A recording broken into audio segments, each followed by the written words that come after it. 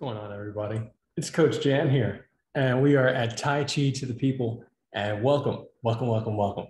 Of course, we do this every week. And today, I was actually watching this wonderful Elon Musk, a future worth of getting excited about video. So I highly recommend checking that out. Just really, really inspiring stuff that he's talking about on there. For the future of the world. So, with that being said, Tai Chi to the People is presented by Justice for Hire. Justice for Hire is a show that I am producing with a global community, and you can join the cast. Anyone can join the cast. Anyone can join the cast right from their phone at justiceforhire.app. You can learn. You can become a hero or a villain in the cast, or a client that hires heroes and villains. So it's a pretty it's essentially groundbreaking. No one's ever done it before, and it's the first show of our company, Real World, REELWURLD,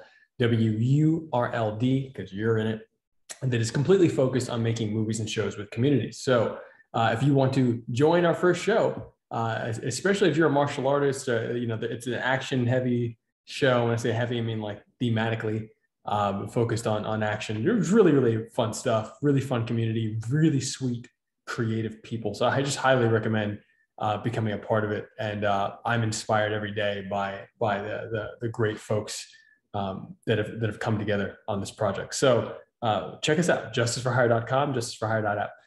You can invest and own a part of the company, Real World, that's producing Justice for Hire on wefunder.com/REELWURLD/Real World. And you can learn about what it means to be doing a community round. So essentially, like, anybody can own a part of our company the same way anyone can join the cast. And it's a huge opportunity because it's a huge market. And where we are right now in culture with film and television, it's really, really interesting. It's essentially the Wild West. And it is closer to the 1910s and 1920s. Where we are now, it's not the 1990s anymore. And community-based filmmaking is the future. So for us to be the world's first social film studio is a huge deal. So we'd love for you to join us and become part of this historical moment and build a company that's really helping to shape the future of film and TV. So that being said, I love Tai Chi and I love sharing Tai Chi. I am the former captain and coach of the U.S. Tai Chi Push Hands team. And you can always find out more about me on janstaichi.com. And of course, I've launched a Patreon to support videos like this and even more detailed Tai Chi videos. So, I got my first patron this past week. I haven't even officially launched it yet. It's just put it online. And so I got my first patron this week. So thanks so much, Sam. And I want to grow that as well, because thematically, whether it's Justice for Hire or Real World or Tai Chi, it's all Tai Chi to me. It's all building bridges. The thing for me about Tai Chi, but really about living, is building bridges from the things that from wisdom to practicality. And there are so many things that we enjoy every day that have been made practical in our lives, like electricity, that we don't necessarily need to go and set up a grid ourselves or know exactly how the light switch works and all these other things. But there's a really practical use for it in our daily lives. And I think Tai Chi is one of those things. I think cinema is one of those things. And how can we start using cinema to positively affect our lives? That's why I started Real World. How can we use heroism to positively affect our lives? That's why I'm producing Justice for Hire. How can we use Tai Chi to make our body, mind, spirit connection more dynamic and interact with our entire world, starting with ourselves, in a more optimized way?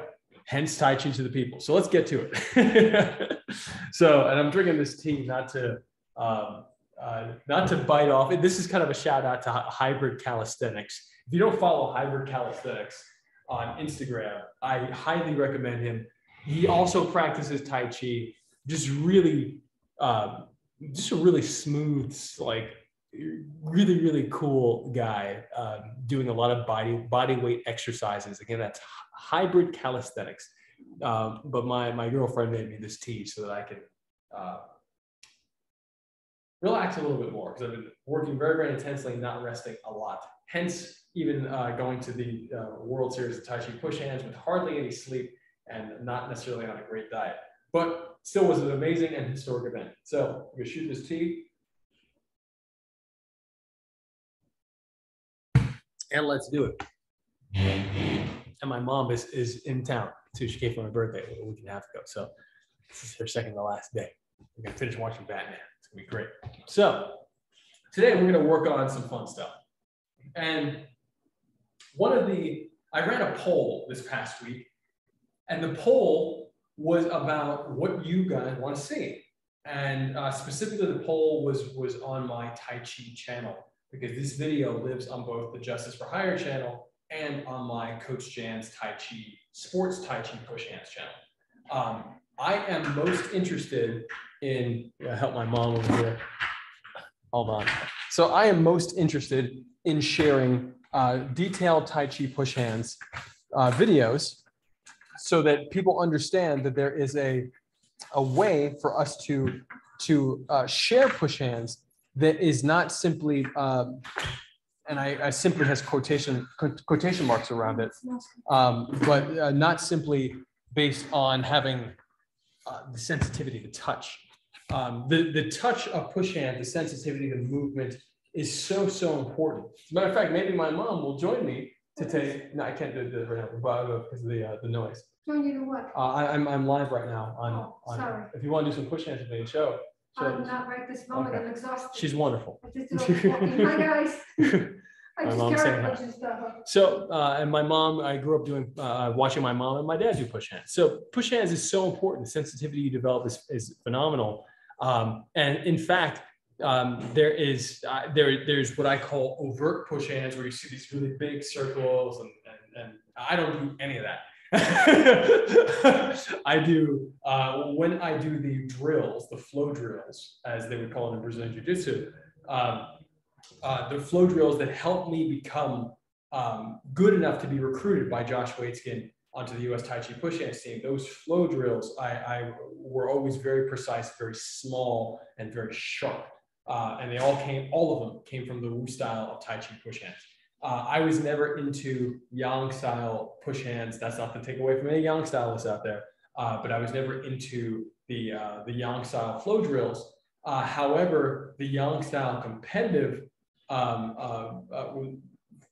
me not call it Yang style competitive, Grandmaster William C.C. Chen's ecosystem was phenomenal for push hands. And of course, they're all reverse breathing Yang stylists over there. So that being said, the poll is all about you guys wanting to see Tai Chi applied to other martial arts. And that 67% of you said that you want to see that. 19% of you said that you want to see more detailed push hands videos. Of course, I want to make more detailed push hands videos, but let's start out with other martial arts. I grew up in Kung Fu and Tai Chi, but I trained with John Machado. John Machado, Brazilian Jiu-Jitsu, is a mentor and dear friend of mine. And I fought Sancho from Li Tai Na, Beijing coach, renowned Beijing coach, and I was on his New York International fight team, his Sancho team. I fought his pro team, Beijing team, when I was 18 and 19, and it was terrifying, really terrifying. I mean that because it was not necessarily the most supportive ecosystem, but it was a great experience. And I was under Captain Nobel G. Bell, who you may know as the Black Taoist. So I learned a lot of different, and I've trained boxing, Muay Thai, Sanda, aspects of wrestling. I've trained judo, Greco-Roman, etc. So all these martial arts are simply martial art, and Tai Chi can offer us an amazing approach. I consider Tai Chi an approach rather than a style, because if someone tells you shadow fist, oh, you cover the fist and shadow fist and it works. I mean, if you ever watched Wu Gong Yi on that rooftop fight throwing the shadow fist, it's not very dynamic, So just because you do Tai Chi and you have all this beautiful self-awareness and sensitivity and great circulation, etc., doesn't mean you understand the science of angles and timing and how to use rhythm against an opponent and to understand the thinking of an opponent and to play push hands with an opponent's mind. All high-level martial artists have the capability of doing aspects of this. So what I'd like to show today and really start embarking on today, and I think the last few weeks, if you watch my last few videos, I started doing more of this stuff. I'm talking a lot right now, but tomorrow you'll actually see my hip video on hip mechanics, hip toss mechanics, hip softening mechanics, etc., to help you in judo, swaijiao, BJJ, push hands for throwing. But today I want to focus on, we're going to go high, mid, low. We're going to do high, mid, low exercises for practical martial arts. And when I say practical martial arts, I don't mean street fighter. Well, I'm not trying to teach you I'm not going to demonstrate having a guy stand still and say, if you hit him like this, it's not going to work. So I'm just going to show you how to adapt the Tai Chi mechanic to a high attack, a mid attack, and a low attack. And I'm sure most of you can already do this on your own if you are at all trained in Tai Chi.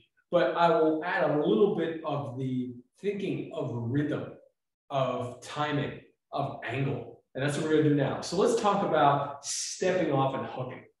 Stepping off and hooking is one of the most interesting things for me. As a matter of fact, the first round that I won in my first tournament, which was the Kung Fu Strike Challenge, which got me on to the Li Tai Lang. I won my spot on Li Tai Lang's fight team through this tournament. I remember my first match was against a kid or a young man who was talking about his strategy to fight me going into the next match.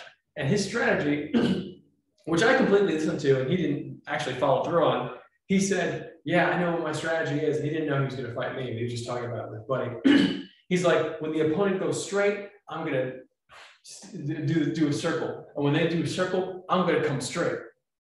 And I'm like, okay, well, hold on, that's a great strategy. I'll do that. This is before I knew too much about strategy. I was a Tai Chi guy and Shaolin Kung Fu guy going into my first fight, a Sancho fight. So essentially, we all know jab. And I've done many videos on reverse breathing Tai Chi mechanics for the jab, inhaling, creating the shape, exhaling down. So what I'd like to talk about is doing a step off and hook. And there's two different types of stepping off. Well, there's actually many different types. But one is stepping off in the direction of on the same side of the arm. And the other one is stepping off on the other side of the arm. And there's a difference. There's actually, I think, a Russian boxer, and I forgot his name, but I found out about him a few years ago. And one of the most interesting things that I saw him doing, and I think this is part of why he was on YouTube, you'll see a bunch of videos about this guy. But essentially what he would do is he would throw a hook and then step to the other side so that the opponent is defending here and get to the other side and strike here. And I think that's really, really interesting. That was a concept that honestly was not something that I had really encountered before. No one had told me in all my years of training and fighting, etc., to essentially throw the hook and step off in the opposite way. I was pretty much always stepping off and throwing the hook and using the hook either to set up a leg kick or set up a strike here or another strike here, or even using the hook to push my opponent in the direction that I want them and then set up the next strike. But I never thought of it as set the hook, maybe jab, step off, throw the hook here. And you throw it wide so the opponent really sees and expects it coming here. And you step off and boom, come there. That to me is really, really interesting. So let's focus on stepping off to the same side, and then we're going to focus on stepping off to the opposite side. Let's bring Tai Chi mechanics into this. Let's do two uplifting heavens. Exhaling down. Inhaling up. Exhaling down. And if you're unfamiliar with the Tai Chi mechanics, there's all the stuff that has to happen in my body for me to achieve it. Essentially that means relaxing. It means alignment. It means me having this imaginary string lifting me from the top of the head, my tailbone dropping straight down, my vertebrae, as I feel like I'm being lifted, the vertebrae extending, or should I say getting farther and farther apart, even slightly. My hips should feel like a bowl of water. My weight shifts to my heels. I soften the knees. My toes remain on the ground so I don't flip my toes up, my knees stay down. Slight bend here. My organs are completely relaxed, so I soften the muscles and I bring my mind even deeper into the organs so they all feel like they're naturally sinking, sagging, hanging. If you want to add some other ideas that I'm starting to experiment with now, it's the concept of a gently floating heart. Not sticking out the chest, but almost like a yoga lift of the collarbone, but more centered in the heart space. Very gentle, slight lift. And the shoulders soft and downward, but going down and back, not pulling back, but favoring back the same way we're favoring the weight on the heels. And you can even add a drop in the shoulder blades straight down, meaning that my attention, I have very clear intent with my attention to drop the shoulder blades to have them feel like they're being pulled by gravity down my back, down to the ground. All these little things help the posture.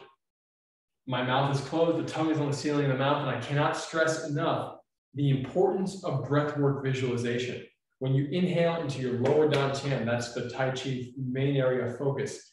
Of the three dantians, the dantians are of the 7 chakras, which you might have heard from Indian culture. 7 chakras, well, the dantian are 3 of those chakras. The lower dantian is the 2nd chakra, essentially 3 finger lengths below the belly button, but not out here in the center, in here. But you can count down here and then find that space which connects to that imaginary line. That imaginary line, you inhale, use the belly to pump the breath into that area and give the sensation of breathing a color as it gathers in the belly. I recommend an orange color gathering in the belly. And push it down the arms to the palms and fingertips. Special attention on the middle finger of each hand. This is called gilded pillar. 3 breaths here. If you want to add one more alignment concept, push through the heels very gently to the base of the skull, create distance. Every idea I share stacks on top of the other one, meaning that you don't do one thing or the other. You do one thing and then you add the other, and you keep doing the other thing.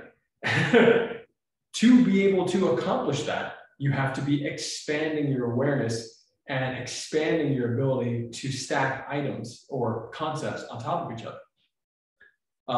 Tai Chi, in my experience, is a massive component of it is multiple layers of visual infrastructure. So when you have all these different things happening all at once because you've expanded your awareness and you can allow that, and it takes time, it may not happen right away.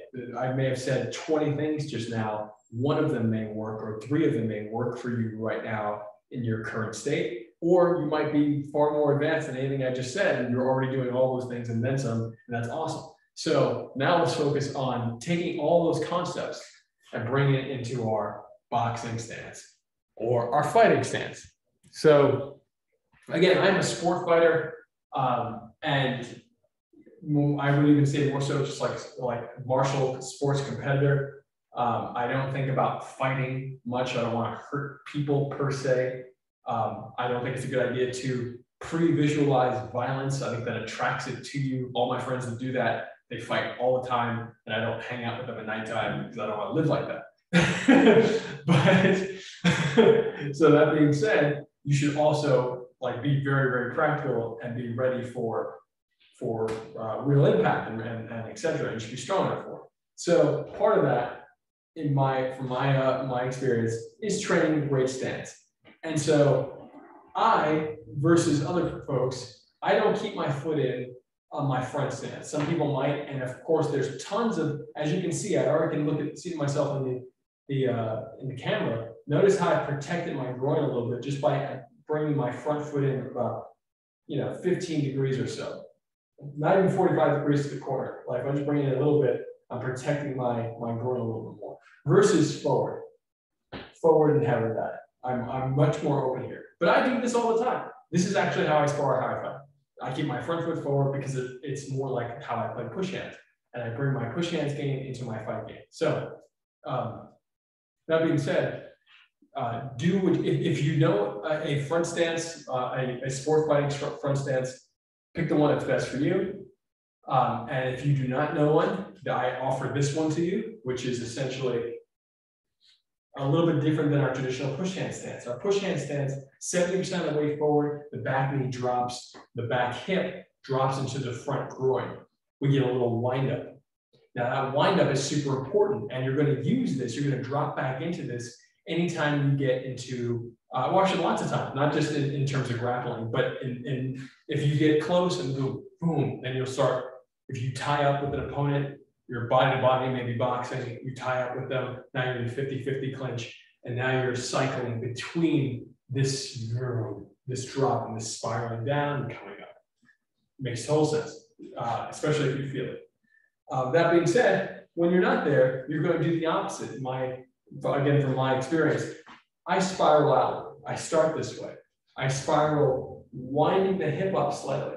So I might be here playing. Some people play like this. I'll play like this, turn a little bit forward. I have my elbows my shoulders very, very soft. Some people pick them up. I do my best not to, because that's essentially un-Tai Chi in my my training, my upbringing, meaning that the second I start doing this, while it does protect me and my face, which you don't want to get knocked out, get your chin tapped, I would rather pop up to protect myself rather than stiffen up and just hold the entire time, because that's going to make my center of gravity rise. Some might call it the chi rising, but really what it is the attention. Too much tension locks the attention in particular areas. So if I stay like this, I'm locked up here, I'm lighter on my feet. If I stay down here, I feel more easily grounded in my lower down chin area. So from this little stance, you have your little bounce. I keep my back heel off the ground. I can always clamp it in. That means that the 3 nails that I've talked about in previous videos, which are of course Grandmaster William C.Z. Chen's concepts, I mean, the back heel as the anchor, I learned in Wu style as well. So that anchor point, boom, when it connects to the ground, as if that heel locks into the ground. And that's an idea. The idea you train with all these other Tai Chi exercises, you train that little clamping. That means that if I'm on both of my balls of my feet, and tons of time, Chen Chen, Tuisho, the 16-time Tai Chi push hands world champion from the Tai Chi World Cup, you'll see him play on the balls of his feet. He's playing push hands on the balls of his feet, and all of a sudden clamp down. He'll clamp down, boom, push somebody up, clamp back down. And the US Tai Chi push hands team, we adapted that from him heavily as well, because it's so important to be able to go up and clamp yourself back down. And it's not just the hip swinging and bringing you back, it's the heels. And if you want to do an exercise for that, you can do jolting from the 8 brocade. And I have many detailed videos of the 8 brocade, so you can check that out. So getting back to the focus of our step off and hook, we're here, we have one heel up.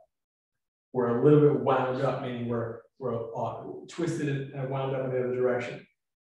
Before you throw that hook, you may want to set up the hook, meaning that you throw a jab. Notice that my jab from here, since we're wound up, comes up and out.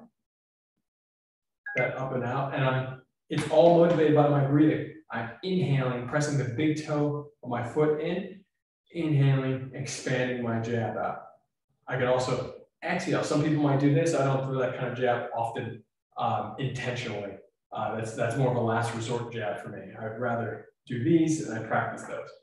So inhaling, throw it up, forward, and then we can clamp in as if we're going to, we're doing our push hand. Remember, we did our back hip falling to the front groin. So throw the jab, and you can clamp into that front, and now you can throw your long hook. This is a long hook that I'm doing. You can do short hooks as well, but it really depends on the distance. If I'm playing with a jab at this distance, I would have to step in to do a shorter hook.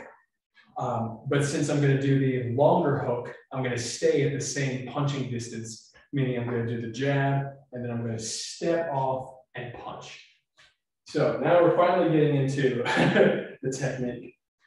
Inhale, reverse breathing Tai Chi. Remember, reverse breathing Tai Chi is going to spin. You don't have to do reverse breathing. You do regular breathing. If you're doing this with me, I recommend one or the other. Meaning that if you exhale and push the breath, excuse me.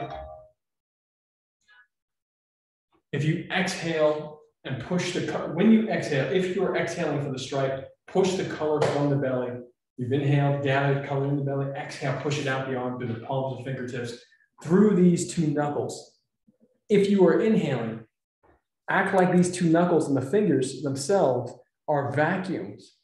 They're hoses pulling the color into the belly, inflating the tricep. So if you exhale, push through, and if you inhale, the knuckles are as if they're vacuuming up the air, and the tricep inflates. And you are inflating this shape, and the shape is solid at the end. So there are two different mechanics, the two very different sensations in the body, and your opponent will feel them both differently.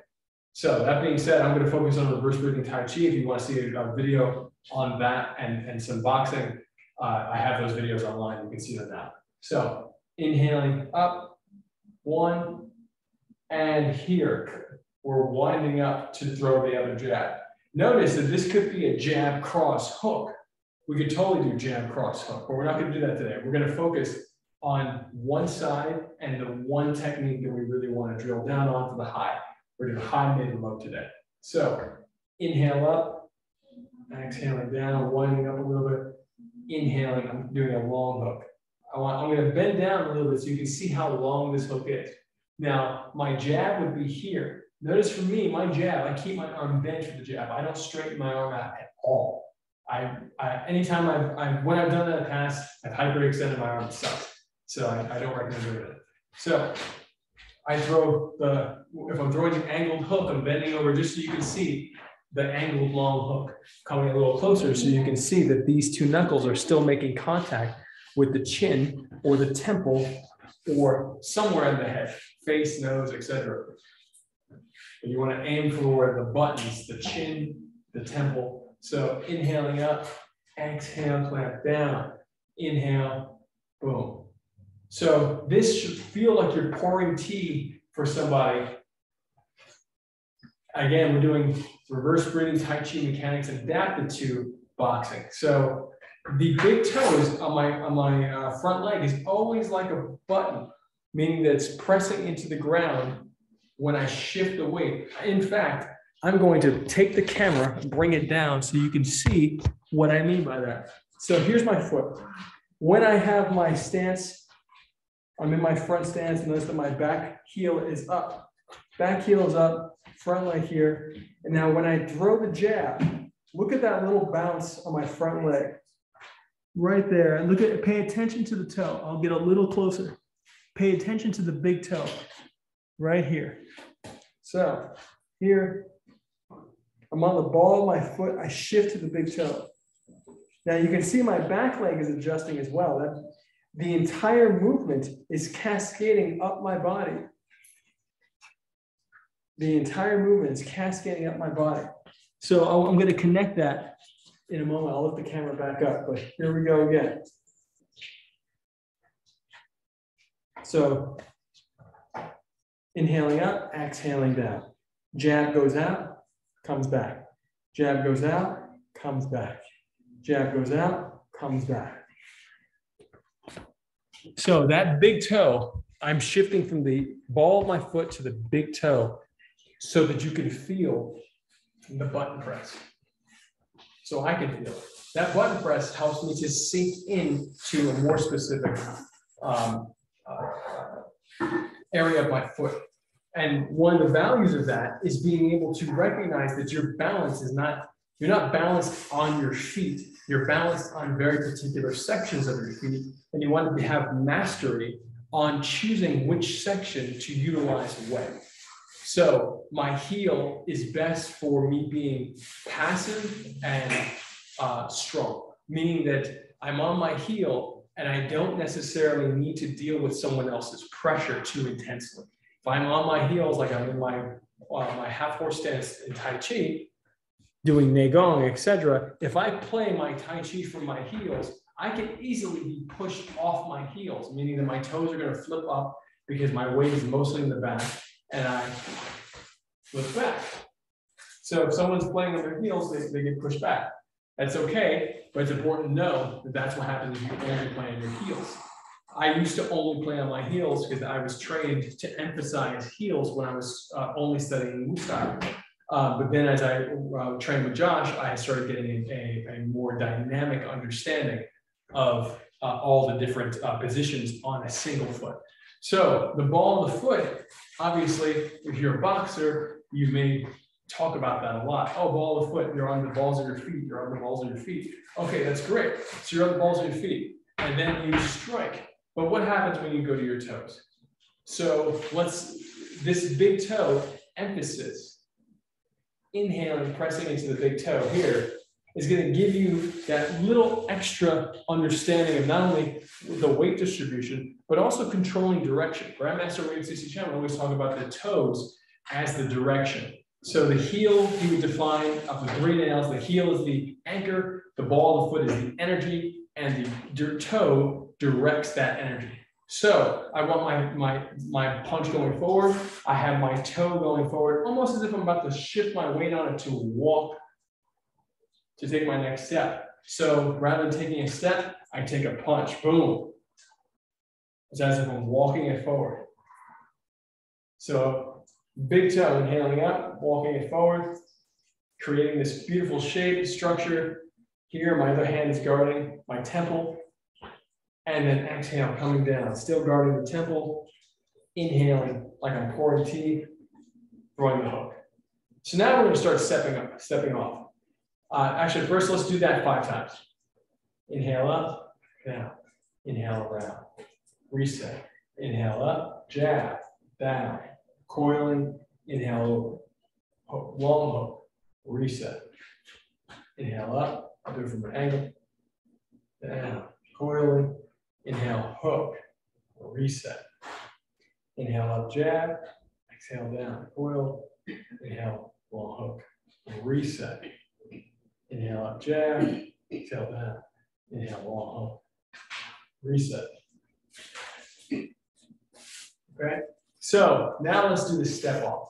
The step off, if you are a Tai Chi stylist or any type of stylist, it's really, really interesting because I watch a lot of boxing trainers that are working with kids, especially training folks who are new to boxing. And I really look at the footwork, and there's some amazing stuff in the footwork.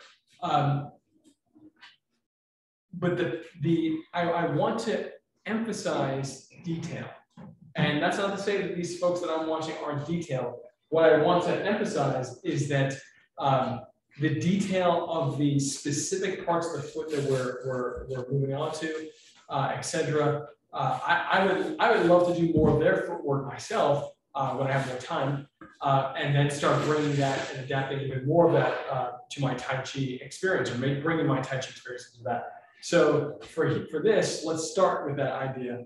Inhaling like I'm walking forward, throwing the jab, and now. You want to push? Yeah, just for a minute to show them. Okay, my mom wants to show you guys some pushing. Okay. So, and then I'll do that. Mom's a little bit out of it for a while. Okay, so this is a huge deal. I've never ever had my mom doing it, so I'm very grateful. Okay, so. Okay. I almost forgot all these things. Okay, so and this will be helpful too. If you're a boxer and you're having up here, my mom and I are about to do single-handed push hands, meaning this is often the first game that you might play, doing push hands. But if you're boxing, you see you have the little clamp here. You can ride someone's wrists. You can ride someone's jab. She might jab my face. I stick to her hand as she goes back. I throw my little jab out. So, but we're gonna just do some gentle, soft pushing here.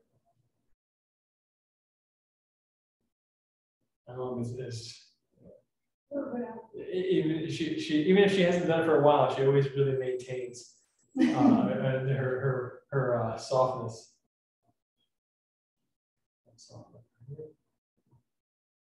Or should I say her stickiness?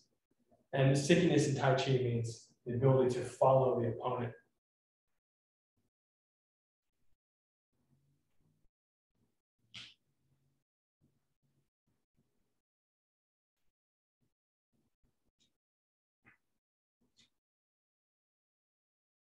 And start from here.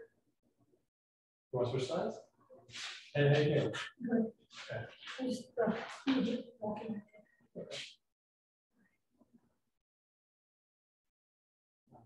Let's roll back, stop, and throw back. Beautiful. And when you press, we're trying to think about moving. Yes.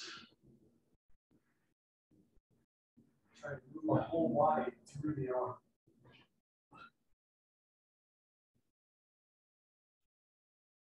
And remember to breathe through it. Exhale. You can exhale, almost like you're going to sleep on it. When you do that push, the push is like you're falling asleep on it. Oh, okay? So really interesting concept here too, for those who might be, we just talked about, Hi guys. for this concept, I was just telling her, push like you're going to sleep on it. And that's different than energizing, inhaling, and doing this reverse breathing punch. It's actually the complete opposite. The reverse breathing punch is like you're waking up versus the going to sleep drop, exhaling down. And you can do, and oftentimes you want to mix up both of them, meaning that you want to do you want to inhale, come up, exhale, drop down like going to sleep. Inhale, come up, exhale, inhale, exhale. And you might inhale, inhale, exhale. So you might, that's a 2-stage inhalation, 2-stage exhalation. You can do a 4-stage inhalation, etc. All these things are really, really important to recognize that there's not just one way you want to combine based on the situation you're in, the breath work, the visualization, all those mechanics.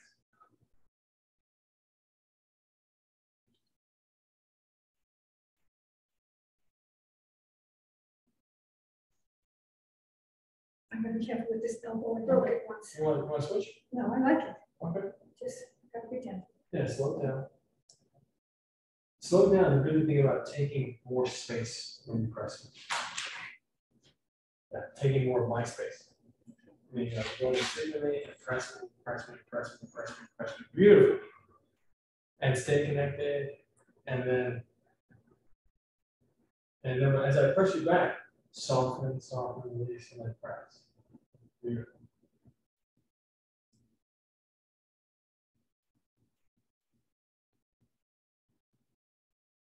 Beautiful.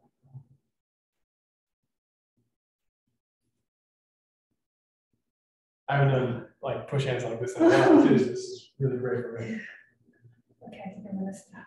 Okay, our 2 open heaven, stretch yourself out.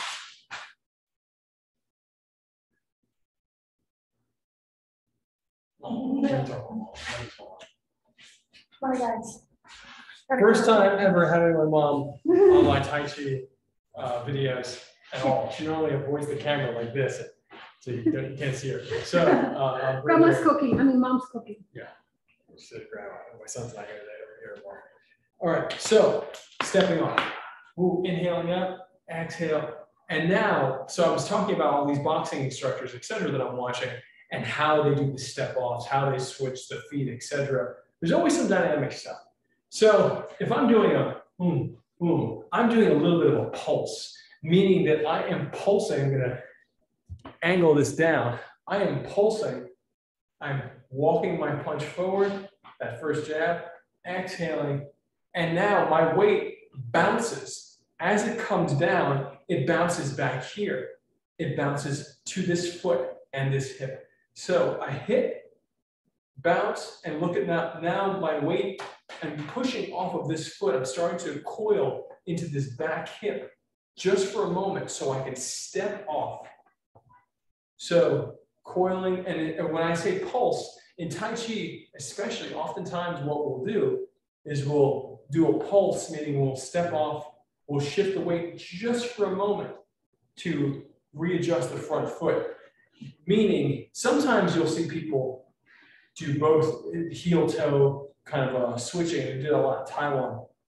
My challenge with the heel toe switching is that sometimes people will just switch with weight on their leg already, which essentially grinds the kneecap. So you want to be cautious of grinding. You can get really into shifting and turning your weight with your, turning the feet with the weight still going down the leg, which is not really that good for the joint. So I recommend throwing the punch and doing this little pulse. It's less overt than this. It happens in a fraction of a second. And we did the jab, dropping down. Notice that I've already coiled here. I can feel the pressure of the ball of my foot. And I'm about to push into the big toe of my back leg so I can step. And that step is going to step, and I'm going to do my best to keep my toes pointed at the center line of my opponent the entire time. So from the front, I throw my jab. My jab is out, and I coil back in as we were doing. You see the back foot? My weight's in the back foot now, and I'm going to step. Look at how my toe is now still pointed at my imaginary opponent, who should essentially be here, so I can throw that hook. So let's do that again. I have my jab, inhale, here, dropping down, step out, boom. I just did the step off. And notice that when I step off, I readjust my stance to be, once again, my fighting stance. So wherever I step off to, I readjust my stance. And if you are unfamiliar with this exercise that I'm doing, and the reverse of it, if I want to go right, I step with my right. If I want to go left, I step with my left. So just basic boxing footwork. It's very rare you'll see me cross over. That's not to say it doesn't happen, but sometimes it needs to happen, but it's very rare where you see this. I don't do that kind of stuff. But let's do it again. Inhaling up, exhale to the back foot. Feel that weight. Step. Inhale again. Pouring the teeth. Reset. Inhale, jab. Exhaling down. Feel the weight going to the back foot. And step. Turning the foot toward the opponent, the imaginary opponent. Inhale, launching. Because you can feel when you step, you're really wound up. When you step, boom, you're really wound up. You step and you're more wound up in this leg and you boom, launch it out. So again, inhaling up, exhale to the back leg. Step on the angle. Look how much more wound up I am. Inhale, throwing the hook. Again, jab, exhaling, going to sleep. Step on the angle, inhale, throwing the hook. Now, let's do the other side, meaning we talked about this fighter who throws hooks and steps off to the opposite side of the hook he's throwing. So he's essentially, the opponent is blocking and then getting hit on the other side. So and then he'll double it up, meaning that he'll throw the hook, he'll throw a jab, get you to cover, throw the hook, step around, hit, hit, hit, throw another hook, step around, hit, hit, hit, hit, hit, body shot, boom, step around. He might throw another body shot, step around. So he'll keep doing the same kind of thing over and over again just to confuse the opponent of not knowing where the hit's going to come from. And then, of course, switch it up and step with it, boom, step with it. So always playing with the pattern. Of course, your power, how hard you're hitting the opponent, etc., also matters as well. It's not just about them getting hit, them feeling like they don't want to get hit anymore, making them cover up even more. So let's do this again, but this time step the other way. Inhaling up, forward, exhaling down. And now, since I want to go right, I step with my right.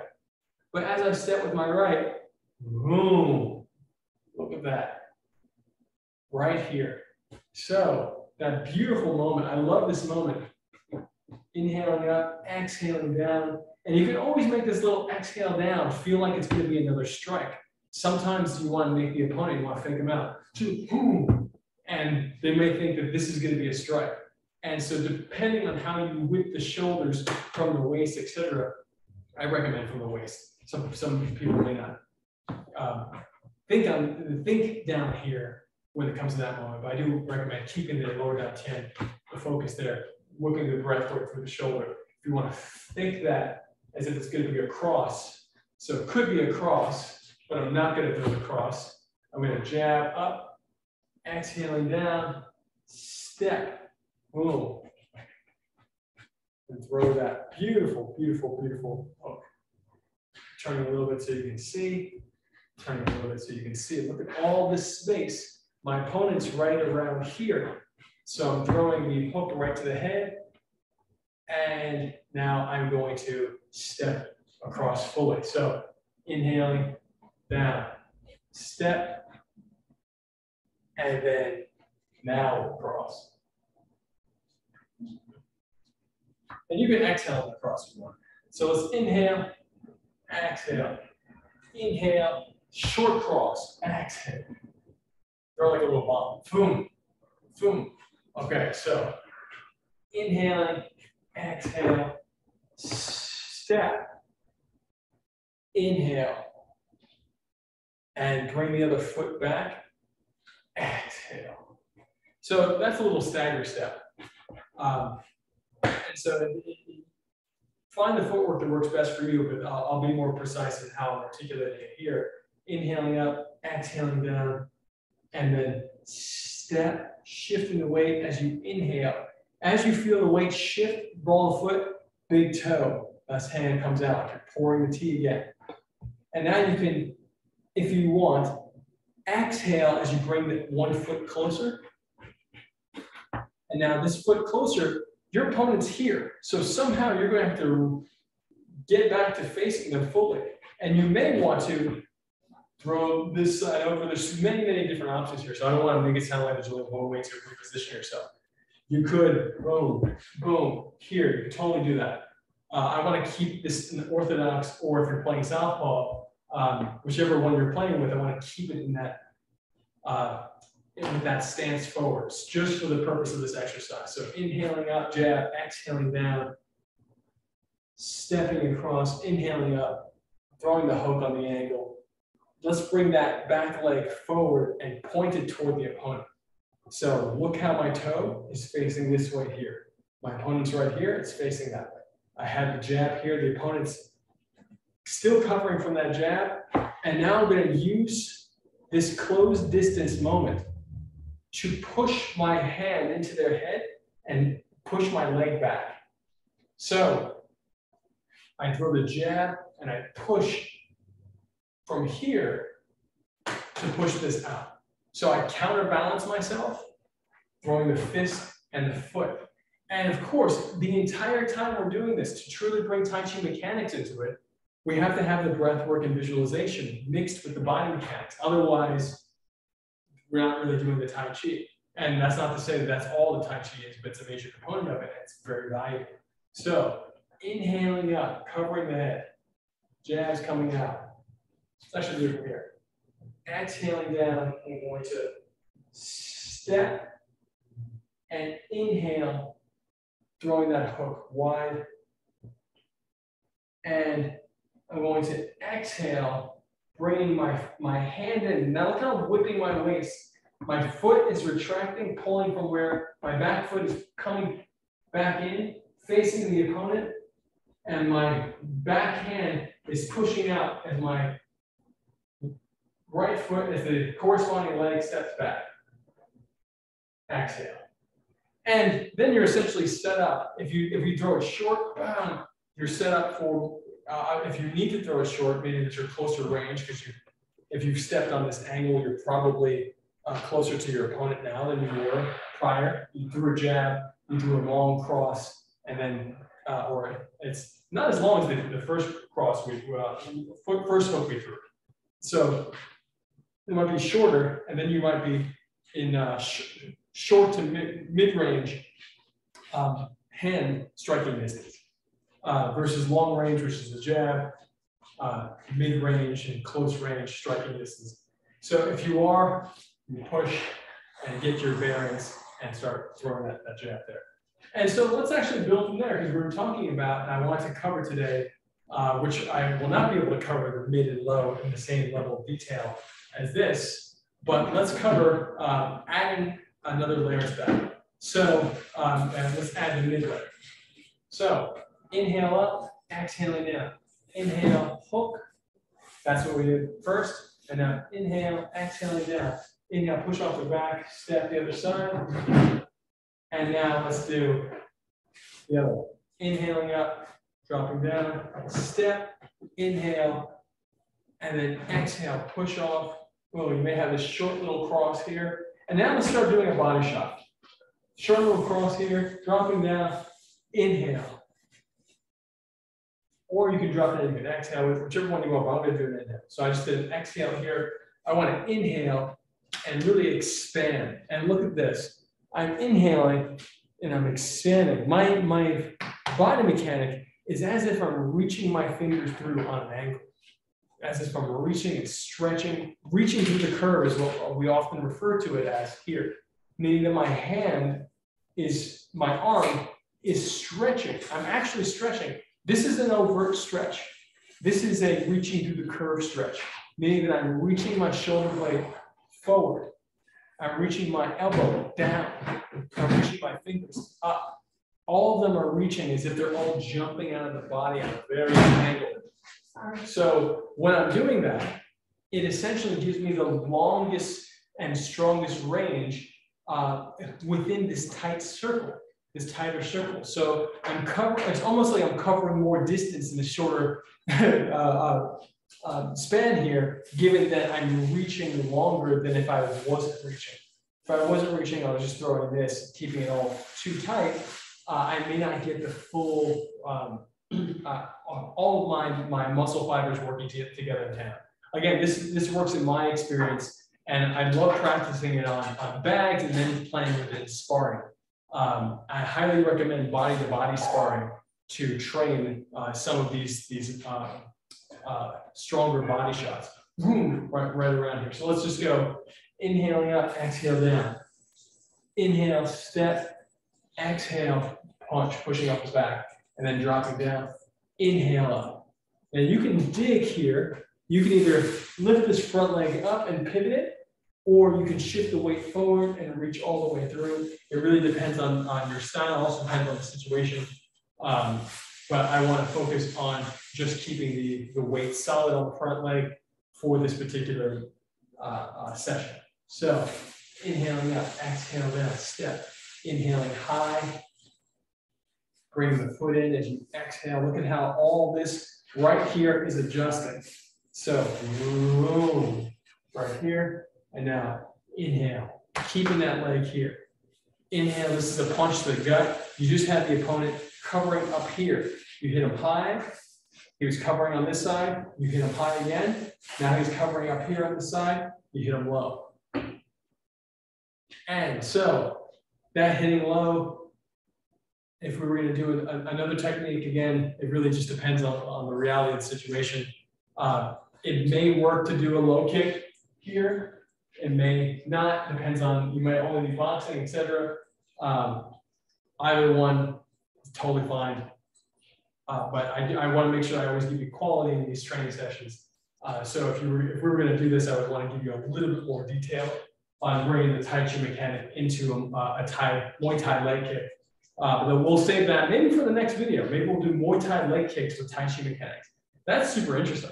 That's a super interesting video. Okay. So let's bring it again. Let's review. We're going to do 5 of each.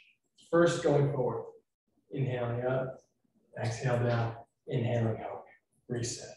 Inhaling up, exhale down, inhaling hook, reset. Inhaling up, exhale down, inhaling up. It's a long hook, reset. Inhaling up, exhale down, inhaling up, reset. Long hook, inhaling up, exhale down, inhaling up, reset. And now let's do stepping off to the same side as the hook. Inhaling up, exhaling down, pulsing into the back leg, pulsing into that back leg. Step, push off that back. Look at that weight. You can see the weight. You can see the weight. My weight is on this back ball of my foot. and it's pushing off the big toe. Boom, we should feel that beautiful moment. That beautiful moment. And that beautiful moment, could feel very Tai Chi for a second. It feels very, very Tai Chi. Bring that feeling of Tai Chi into this structure, this smaller structure, the more practical structure. So inhaling up, exhaling down, pushing off the back leg. Boom, I still feel the same openness. Look at how I'm opening my hand, spinning my hand out to cover my head even more. I'm spinning this hand out. Everything is spinning. Everything is spinning. I almost look like I'm hitting a baseball bat. Everything is spinning right here. And I step. And now inhale up, reset. Exhaling down, pushing off the back leg. Inhaling up, spinning. And reset. Inhaling up, exhale down, pushing up the back leg, step. Keep your toes pointed at the center line of your opponent. Inhaling up, reset. Inhale, exhale down, push off the back. Inhaling up, reset. Now, finally for what we did today, and we'll add the little body shot to it as well.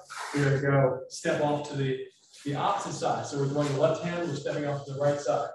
So inhale up, exhale down, pushing off. So I'm coiled into this leg. It should be very easy for you to remove weight from the back leg because you're so coiled into the front, meaning the back hip softens into the lead groin and all the weight falls down the inside of that leg to the heel, not to the ball of the foot. The ball of the foot is secondary. So you go heel first, ball of the foot, big toe. So boom. Heel, ball of foot, big toe, and then step, inhaling. It looks like I'm doing a cross, but I'm actually coming around. You want to go wide and around. And then exhaling. Again, tilting, bringing the back foot forward. One, exhaling like I'm going to sleep on my opponent. As I exhale, I drop the weight, punch out, and then inhale, body shot. Let's do it again. Inhale, go to sleep, exhale, step, inhale, big hook, bring it in, exhale, go to sleep, drop that hard cross, and then inhale, body shot. Again, resetting, inhale, exhale, step, inhale, exhale, bomb. Let's do it again. Boom. Inhale, exhale, step, inhale, exhale, inhale. Two more. Inhale, exhale. Inhale, exhale, step, inhale, exhale, inhale. And one more. Inhale, exhale, step, inhale, exhale, inhale. So you want to have that every time you breathe, it should feel like you're conducting an orchestra. I really mean that. And it sounds poetic and grand, and it should feel like that every time we take a breath. So let's feel, let me show how that might feel in a faster speed. So just faster speed, inhaling up, exhaling, step. Inhaling up, exhale down, inhale. So just really want to feel, even when you slow down, and you may notice too, when I did it faster, I did a two-stage exhalation. So, and that's because for that particular moment, that's how the breathing pattern felt right to me. So we may train certain ways, but as my coach Dan Caulfield used to say, assistant Josh Waston's right hand, he would say, you train 100%, but sometimes you can only expect 70 live. And if you get that 70, it's strong enough, you're going to get the technique. You're going to accomplish your goal. So, and I was just talking to a buddy, one of my Harvard Wharton business school buddies, about that same concept in business. And same thing applies. Like your 70% should be strong enough for you to get to sale, to accomplish the goal. So practice these with the breath work, the visualization. Let's stretch up. always stretch, always massage yourself after you do any training, even if it's just a little bit. If you finish training without stretching, I personally say you have not finished training. So always do the stretching. It will help you immensely for longevity. So 2 uplifting heavens. First, notice that before even I say uplifting heaven, but the first thing I'm doing is actually going into gilded pillar. So my gilded pillar is so ingrained in me that before I do uplifting heaven, I have to get into this posture that we did in the beginning. So inhaling up. You want to join me with this last uplifting heaven? No. When you tell them the point to push in this? I told them some of the points. You know what the object is. Inhaling up. Sorry, I'm showing you, but I've got to cut this down. Sorry, guys. They're all big as a minute. Exhaling down. Okay, feet 2 fists apart. This up. Fingers back, chest up. Hips forward, weight on toes. Exhale, up, back. Soften the knee. Inhaling up. Fingers to the back. Chest up. Hips forward, weight on toes. Exhale, up, back. Fingers up. Soften the knees. Once you go down, keep the legs straight, going down. And they're not like, you don't have to be super locked, the intention. So you want to keep them as straight as possible. I'm still a little not warm enough yet, so notice that I can't touch the floor. I have to bounce to touch the floor.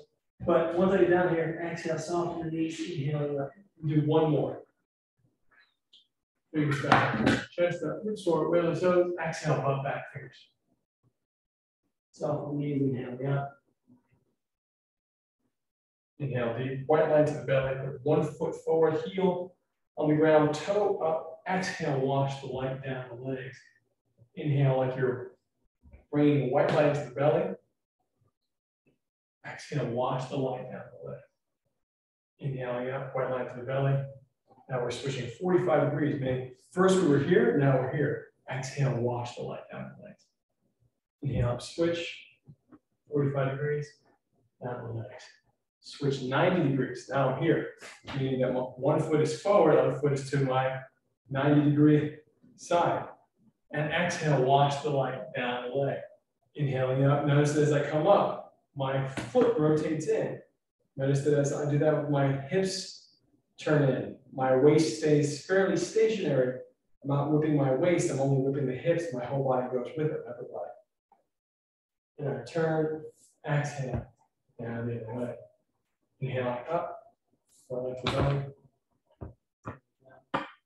Inhale to the right side. Inhale left side. Exhale down. Inhale over the top of the head. Exhale down. And slide up. Inside.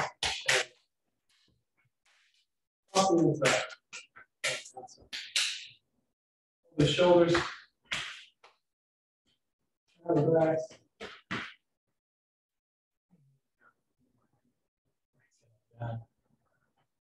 Ocean of blood returns to the source. So I'm not just picking up my hands and dropping them down. And if I was just picking up my hands and dropping them down, and I felt that relaxing, that's great. But what we're actually doing here is we're in the gilded pillar posture. So let's be precise. Weight on the heels, toes forward. My hips become that bowl of water. My imaginary string lifts me up. My knees are softened. My organs are softened. And with all of that in mind, the shoulder blades going down, slight floating heart, but all the emphasis is the breath into the belly. Now look what happens. From here, from this posture, when my fingers activate, specifically the fingertips, not even the wrists, all the attention right here on the fingertips. Just the fingertips. My breath the fingers are pulling the breath. The breath is pulling the fingers up. And exhale, the breath lowers only the fingers. Anything else that happens, you want to do your best to minimize. Meaning if your elbows start sticking out, soften up here, relax, that's unnecessary tension. You want to optimize your movement and only utilize the tension that's necessary. That helps you conserve energy, that helps you really be mindful of what you're actually doing that's required versus what's too much. And you want that in all areas of your life. So inhaling up, just the fingertips. Exhaling down. And notice when I just started talking to you too, my weight was on the balls of my feet, forward. So I'm in a more aggressive stance, but I shifted as I was talking, as I started doing the exercise, because I have to reset into my yielded pillar posture. It's the passive heels. Balls of the foot are active, they're more aggressive. Heels are passive, relax. Just the fingertips, not even the palms, just the fingertips.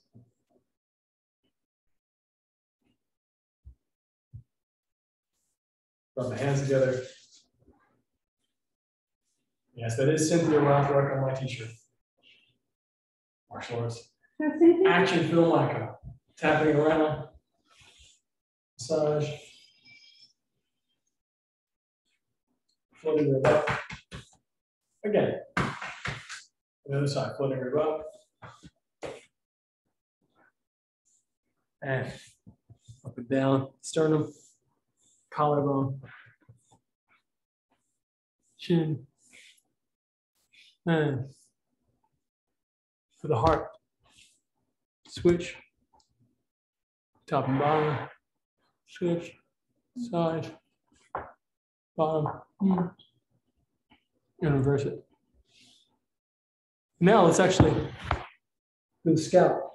Face up the front to the side, out the front to the side, up the side, around the ears, up, over, down, under, up, over, down, under, strong pressure for the immune system. And now fingers to the scalp, front to back, back front, front to back, back to front, really massaging, front to back, back to front. Massage, massage, massage. So important for the scalp.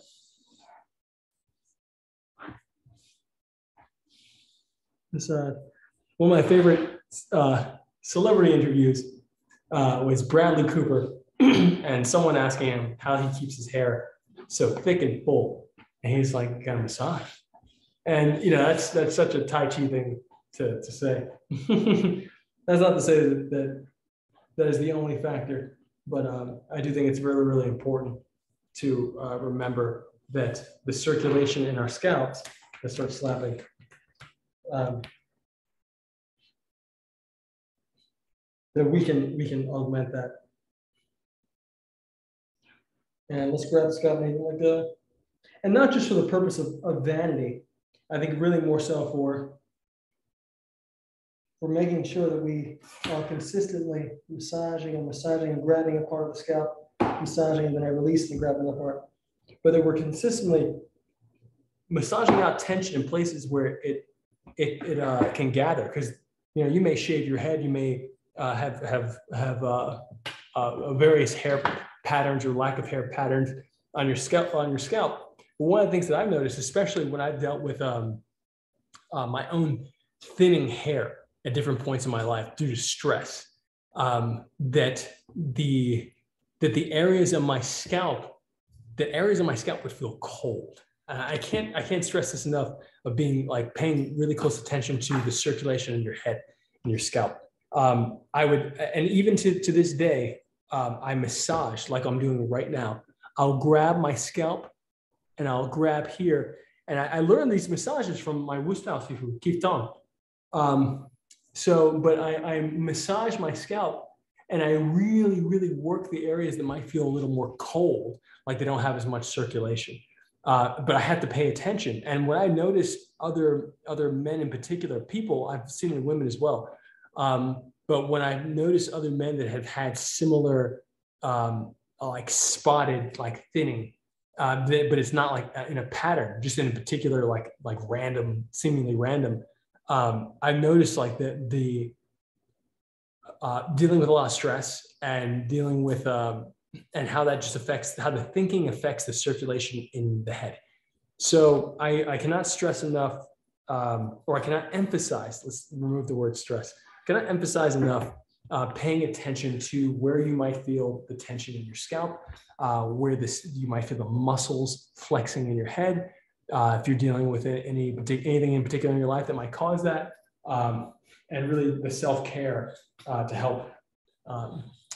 And if you can't get rid of those challenges and it's tough emotionally, etc., at the very least, you can give yourself a nice head massage.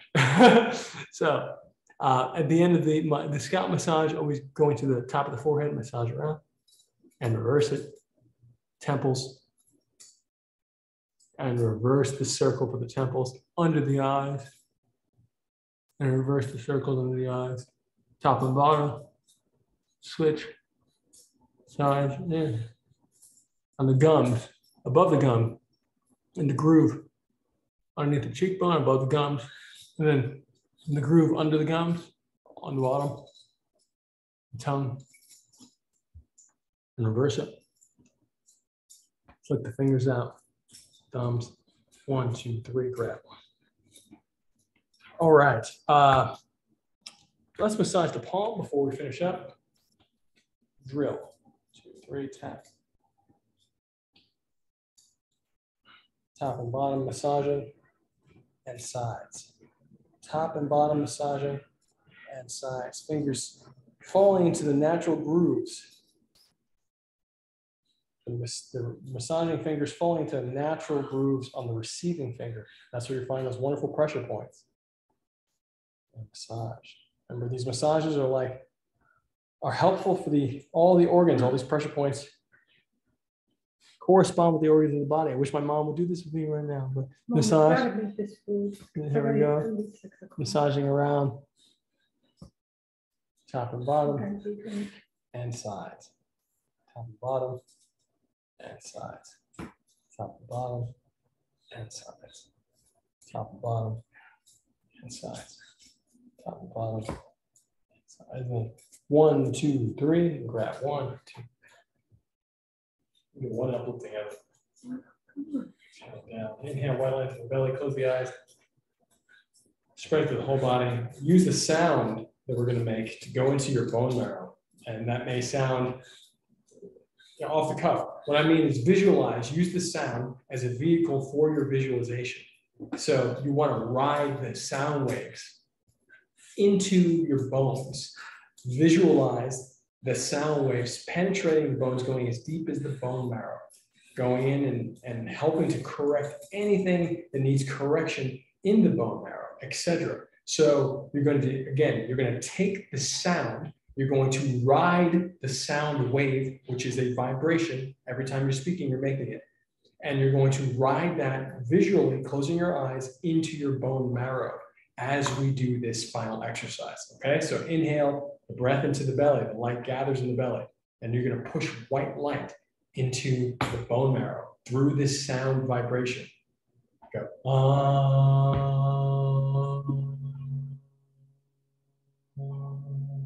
Inhale, white light, toes to the top of the head like a tidal wave coming up. And then exhale, roll it down the head, the back of the head, down the back of the body like a waterfall, head to heels. And as we exhale, we're going to say again and wash the bone marrow.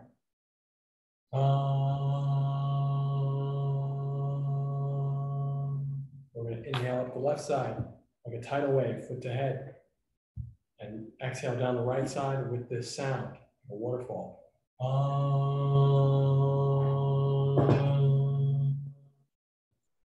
Inhale, white light to the belly, push it down the legs into the ground, and then it cascade through the feet into the floor or the earth, wherever you are, and come up and around like a fountain in reverse.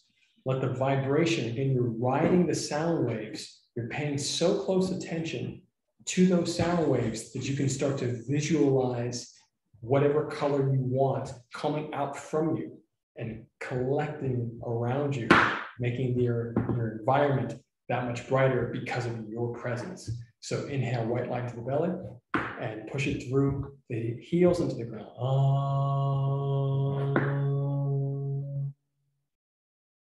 And one more time, white light to the belly. This time you're going to push it to the top of the head. It's going to come out like a fountain in all directions and go all around you, making a big bubble around you.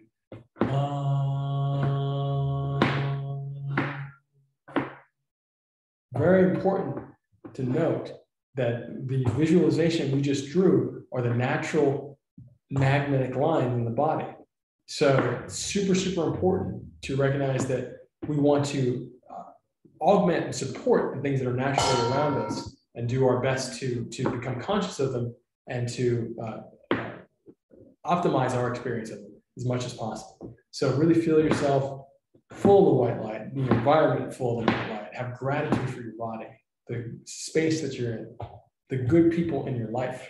And I'm really, really grateful for you. I love you guys. Every week we do this, and the training it always happens on Zoom. Maybe I'll start doing, I totally forgot to stream this on TikTok. Man, next time I will. I forgot. I will stream on TikTok next week. I did it 2 weeks ago and everyone loved it. But it's on Zoom, we stream, and maybe I'll start just streaming directly to YouTube. But I think because this goes on multiple channels, maybe I'll keep it here. Maybe I'll start doing a Facebook stream too simultaneously, just so we can expand it as much as possible and get this to as many people as possible. So this is Justice for Hire's Tai Chi to the People. Happens every week, 8 p.m. Eastern, 5 p.m. Pacific on Tuesdays. And I'm Coach Jan. I'm the former captain and coach of the U.S. Tai Chi Push Hands team. Justice for Hire is a show we are producing with a community, a global cast, and anyone can join that cast from their phone. So you can join from justiceforhire.app, and you can just learn more about what we're doing from justiceforhire.com or at justiceforhire on any and all social media. You can find me on my YouTube at Coach Jan's Tai Chi Push Hands. Justice for Hire, of course, is produced by my startup company, the world's first social film studio, Real World, and you can invest and own a part of the company, huge opportunity, on wefunder.com/realworld. That's REELWURLD.